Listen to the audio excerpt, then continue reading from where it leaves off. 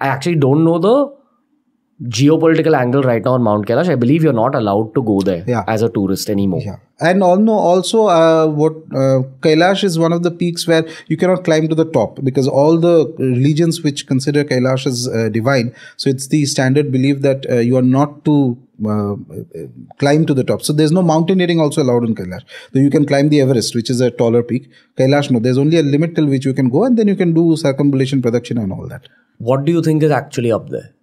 What will you be able to physically see Shivji, because they say it's the abode of Shivji and Parvati Ma? So what do you mean by physically seeing a devata? You tell me. Like, do you see a man wearing a leopard skin with a cobra around his neck, meditating? A deity is fundamentally without a specific form. It's an energy. It is no physical presence. Okay. So like you and me, we have a physical solid presence. So a devata is not something that has a physical solid presence. It can manifest itself as physical solid presence. It has a lot of different abilities. That is why we worship devatas in the first place. But they do not fundamentally have a physical presence. They don't like to come into the physical plane because it curtails their powers. It curtails their freedom. Okay. One thing. The other thing is that the image that you have of a devata, for us, for example, like Lord Shiva, etc. And this becomes very important. This image is also inspired by the deities onto the minds of the rishis and the great masters. You mean the rishis and the great masters drew it out artistically? Whether they drew it out or they reflected in their mental eye. Okay, this is how Shiva is to be. But which Shiva? There are so many versions of Shiva. Do you know that when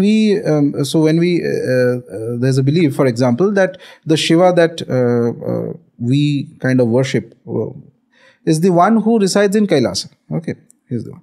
Then there is one Shiva that is even beyond, that is Parashiva. Just like I was saying Parashakti, that being can also be Parashiva. Parashiva is beyond forms, beyond any conception. Okay. And almost nobody can worship Parashiva.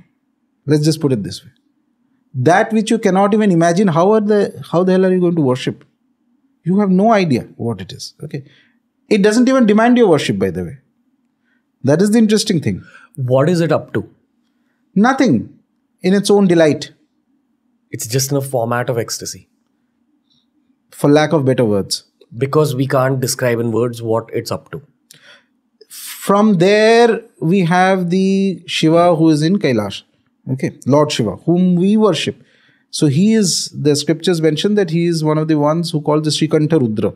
Okay, he's one of the forms of Rudra. So in, for example, as I was just now mentioning in Kashmiri Shiva philosophy, they believe that in Satya Yuga, one form of Lord Shiva appeared, which is the Swachhandanath. They call him Swachhanda Bhairava.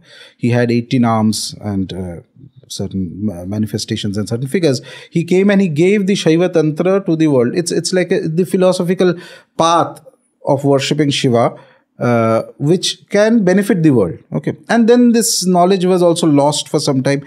Then again in Kailash, Srikanta Rudra came. He called Rishi Durvasa one day and he told him that I am giving you this knowledge. You disseminate this knowledge into the world of men so that it benefits them. So from there, multiple lineages of Shiva came out. Okay.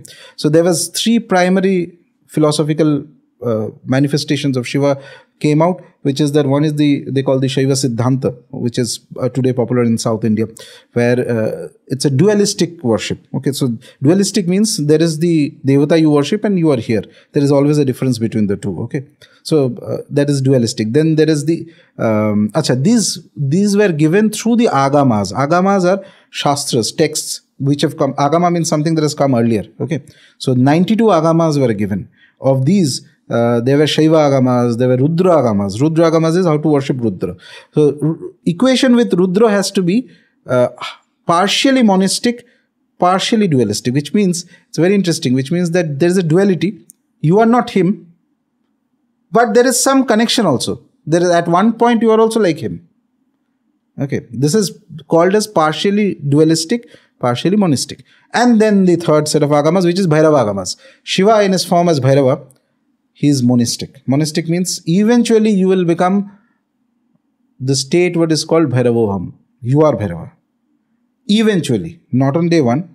eventually at the highest stage. Let me just say, no one's spoken about this concept of Shiva with so much depth on the show ever. And that's why I was looking forward to this conversation. Okay. Basically 3 forms. No, there are more forms of Shiva. I am just giving the large format of it. Okay. You're also kind of explaining how to evolve yourself as a human to absorb it. You're explaining it from that perspective. And also to tie it back to the previous point from where this came out, this stream of conversation. So each of these forms has its own depiction. Dhyana.